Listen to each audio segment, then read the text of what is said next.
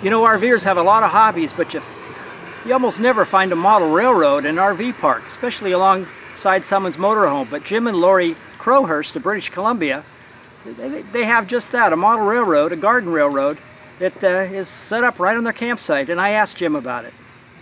The train has kind of changed over the years. This year is the most work I've done on it. I will probably take up the tracks over the winter and put them back down next summer or spring, and I would like to add another track somehow or another to get a second train running on it. It's more interesting more than anything, and it's something to do on the weekends while I'm down here.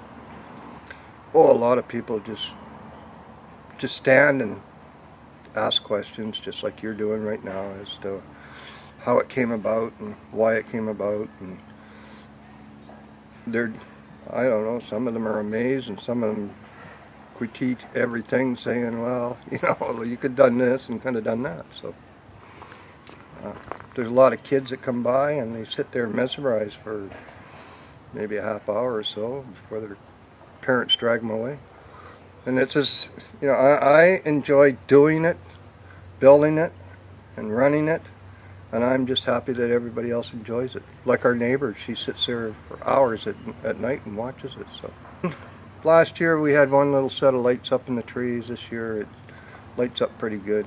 I kind of describe it like an avatar scene because it all pulsates, and it's just pretty. Oh, I probably have $2,000 to $3,000 invested with the rolling stock and the track and stuff like that. But it's not like it's expendable. It's all there. It can all be reused if I have to leave and go somewhere else. Most of my product here is very low grade. You can spend up to $5,000 to $6,000 just for the engine itself. If you go live steam, even some of the electrical big boys and stuff like that run $3,200 and more. So it can get very expensive. And when you see what other people have done, this is just pittance. Honest to God, it's just. But it's fun. When it gets rotten out, I'll probably pick it all up. It's not really built. If you read all the literature and stuff, it's not really built as a long-lasting outdoor train. If you were to do that, you'd have to do a lot more dirt work and stuff like that. People that had this had that big plant back there, so I saved the plant.